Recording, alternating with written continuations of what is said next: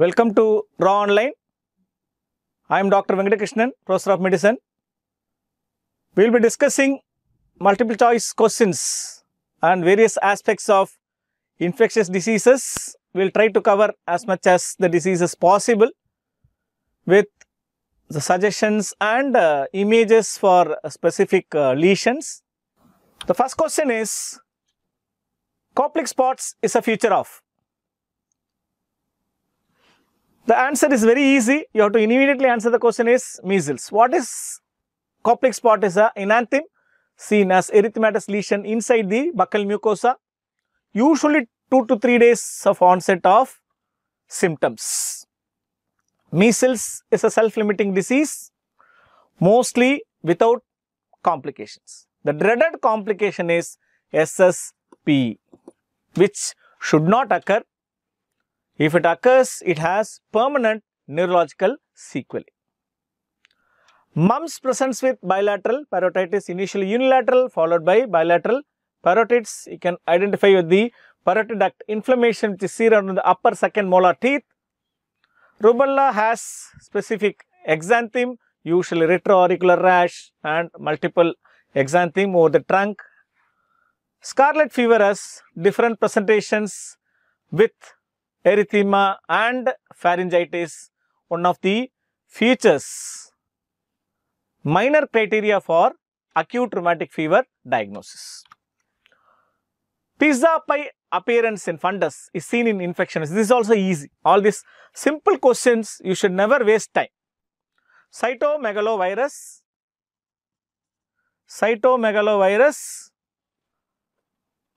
Specific answer, this is one of the specific fundus picture of cytomegalovirus. What it is? It is basically hemorrhagic lesions inside the retina with varied involvement of the fundus. That can be papilledema and vascular attenuation. You can see the hemorrhagic lesions seen in the fundus.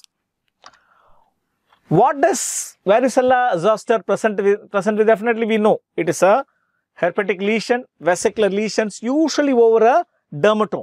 It is limited to a dermatome. T10, umbilicus, it's a dermatome. When do you suspect varicella zoster is immunodeficiency? In immunodeficiency, how is the presentation different in varicella zoster? What happens is, there will be bilateral lesions irrespective of dermatomal distribution. Epstein-Barr virus, EBV. What is the basic presentation? Is presents as mimics enteric fever, presents as upper respiratory tract infections with various lesions, sometimes lymphadenopathy. It causes systemic involvement. It can cause hepatitis and varied presentations, very rare in association with malignancies, lymphomas and nasopharyngeal carcinomas. Toxoplasmosis is a different presentation when especially it is a immunocompetent, it presents differently, immunocompromised with cerebral lesions, multiple cerebral space occupying lesions. Kaposi sarcoma, the next easy question, one of the common things I must know concept, it is human herpes virus 8. Kaposi sarcoma, it's a age defining illness. It can occur in various areas, starting from the buccal mucosa. It can affect the internal organs, gut, everywhere it can be seen.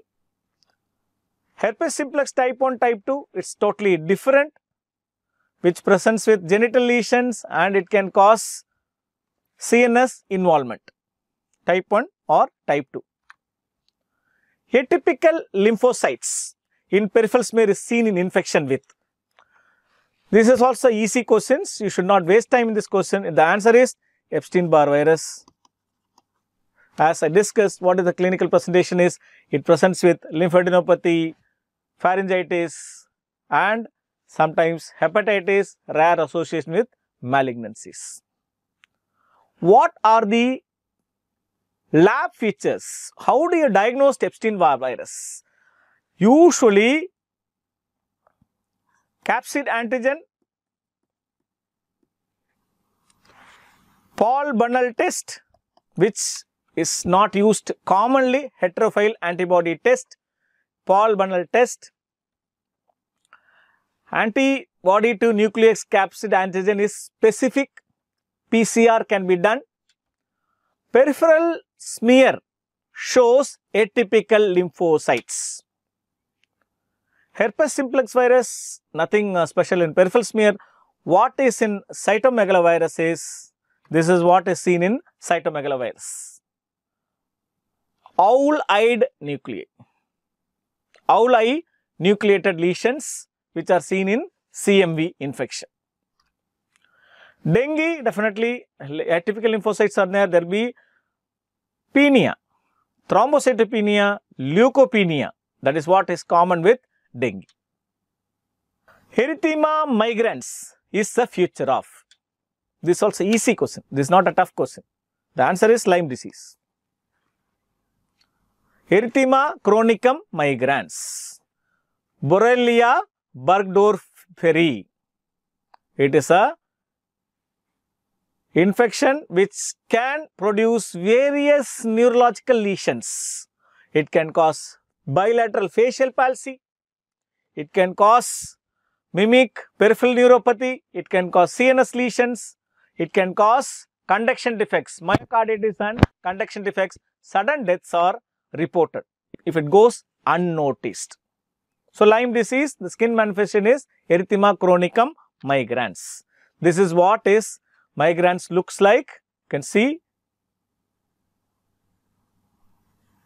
central erythematous lesion followed by a halo and a edge, circular edge surrounding the erythematous central lesion. This is what is erythema chronicum migrans. Will have any brucellosis will have any skin manifestations? No. Louse-borne relapsing fever, not much skin manifestation. There can be some skin lesions due to the bite. Listeriosis is totally a different infection with nothing special about any specific skin manifestation. The following drugs are effective in leptospirosis except. This is also important clinical wise and MCQ wise. So, we have to know how to treat leptospirosis. Leptospirosis starts with mild or moderate and severe. This has to be borne in mind. Mild and moderate means infection is mild without affection of the kidney. Mild hepatitis. There is no hepatic failure. No severe hepatitis or severe hepatic or hepatic failure. If there is renal involvement, it is called Weil's disease or severe leptospirosis in specific association with specific Leptospira species, Leptospira